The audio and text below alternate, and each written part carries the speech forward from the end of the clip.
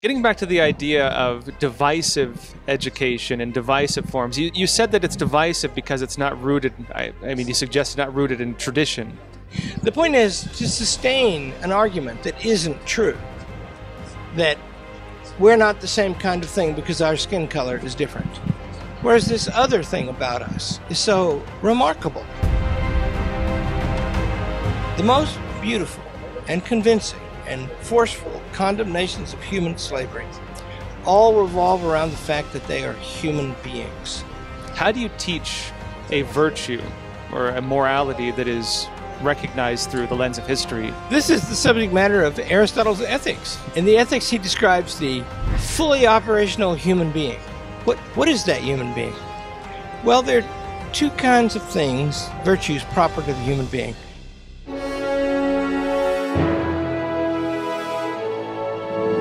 Welcome back, everyone.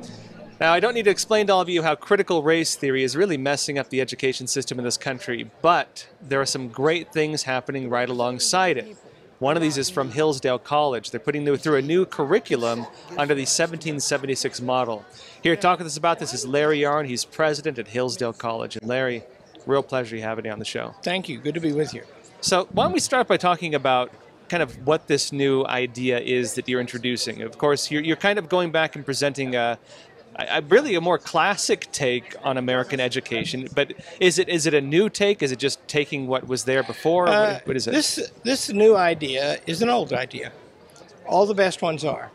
And so the Declaration of Independence opens with the words, in the first sentence, the laws of nature and of nature's God, right? Those laws are eternal. And, you know, eternal things are the best things to think about because they last. Whereas changing things, you only know them while you're looking at them. So, and, you know, especially for educating the young, they need to learn the structure of things. And, you know, is the structure in the Declaration of Independence true? Well, if it's true that there's a qualitative difference between a horse and a human being, it is, right? So, yeah, and and so what's distinctive about what we do is, first of all, it's not distinctive. It's an exploration of things that have been known for 2,000 years. But the second thing is we're teachers. And so our curriculum is, it's targeted to teachers of the young and to the young. You know, one of the interesting things I saw reading through this new curriculum, just the intro part of it they have out, was this idea that because, again, the Declaration of Independence and the foundation of this country, which that really marked, it was based in the idea, again, of, you know, this idea of law and natural law and God's law. And calling this into question, it states in this kind of outline you have, is actually calling into question something much larger than just the United States. It's calling into question the very nature, I think, of human life and law and government. Could you explain this to us? Yeah. Well, what we all want to know is, what are we? Are we something? Young kids are very curious about that, right? And if you tell them that what you are is dependent upon several things. It's dependent on the time in which you're born. It's dependent upon the color with which you're born. It depends upon the gender with which you're born, right? And those are different orders of being. Then that means there isn't any such thing as a human, right? Now, if it's also true that what it is to be a human is changing all the time, that also means there isn't any such thing as a human. And if you raise up kids to think they can be whatever they want to be, eventually they'll find out that's not true, because we don't get to be porpoises, right? And so it's a disservice to them to take away from them the opportunity to explore reality. This is an interesting idea that kids are looking for an identity. And this new system, this critical race theory and gender studies, things that, whatever you want to call all these things, are really trying to give kids identities, but identities that are divisive. How is this traditional education different from that? They're divisive because they're artificial, right? So I like to say, in my family, we raise children and boxer dogs. And the first 2 years of their life, they live the same. They live on the floor, they eat each other's food. Then about 2 years, the kids start talking. The dogs never do. Nobody teaches them to talk, they just talk. But then 6 months after they start talking, they don't even have to leave the house. They know everything in the world. They know the Arctic and the Antarctic. They know elephants and polar bears, right? Well, that's a difference in kind from any other kind of creature. And then to mistake that the color of a particular person is fundamental in the way that is, that's just foolish on its face. And so you can teach them that they are a thing with a great dignity. And see, all of them alike, right? That means whatever color, men and women alike, right? If you teach them that, now they're figuring out what they are.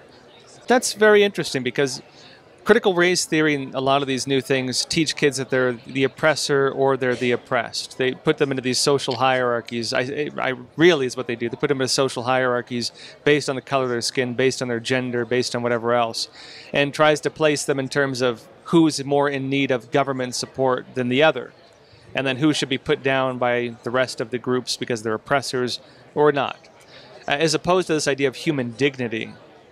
Could you explain to us more about this idea of human dignity? Well, as I say, human beings are unique in creation as far as we know. I mean, maybe there's something like us, some place we've never been. But in what way are we unique? You can imagine a being more perfect than a human being. We imagine angels. They don't have bodies. They're pure intellects, right? They live in the presence of God. Whether you believe that or not, you can see that that description is superior to a human being. But then, why? Because human beings have the same needs that dogs have. Got to eat, got to sleep, got to everything, right? And so, we're not a perfectly in, but then stick in this thing that's different about us. It is the thing that makes us different, right? These other things don't make us different. This rationality, this divinely inspired thinking soul, that's what makes a human. And then, by the way, if you can explain that to students, and you can, because students, by the way, love to learn about this. I mean, there's a book by Aristotle that I teach all the time called The Ethics. One of my favorites. It's a really awesome book, isn't it? I was introduced to me by a graduate school professor. He said, in your life, you'll never know a lot of great books. You should set out to know 3. And then he describes which ones are candidates. When he gets to this, The Ethics, he says, now this, he says, is a perfect book. He means it's just a very beautiful book, and it tells profound things. Just out of curiosity, what were the other 2? Well, that's controversial. I mean, he was a little vague about it, right? Yeah, I see. So here's what he said. He said the Bible is a different kind of book. So he seemed to be excluding it from this list. Then he said Aristotle's politics would require adjustment to the modern times, whereas this is a perfect book. So the Ethics is one. Then he said, Socrates says that a poet will come who can write poetry and comedy and tragedy. And Shakespeare invented a third thing too, history plays. So Shakespeare is one of them. And then Plato's Republic would have to be on any such list. Well, folks, 2 months on now, and we are still totally demonetized by YouTube. But given the situation where we have to censor ourselves if we want to really stay on this platform and make it work, we've decided on something else, which is this. We've launched a new platform called Epoch TV, epochtv.com. And through this, we're able to publish uncensored content. News that can criticize anything we'd like, news that can talk about anything we'd like, news that can give you real information from any part of the world about any topic, without having to worry whether individuals will censor it.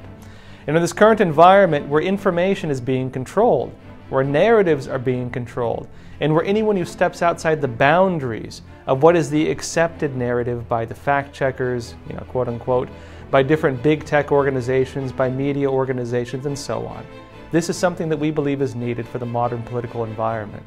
where people should be able to call things out. People should be able to question things. This is the basis of the Fourth Estate in America. The belief, again, that media should be able to hold government power in check, and that media should be able to inform the public about the issues they should be informed about, because that is the basis of our election system. An informed public making informed decisions. If you control this system of information, you control the political system. And folks, being a media organization, we can't stand for that. And so again, we have created an uncensored platform, Epoch TV. And anyone who wants to support Crossroads or support our broader mission of bringing real news, uncensored news, that's not afraid to stand up for what matters, please check out our website, epochtv.com, EPOCHTV.com. Check out the link below, and folks, please support us there.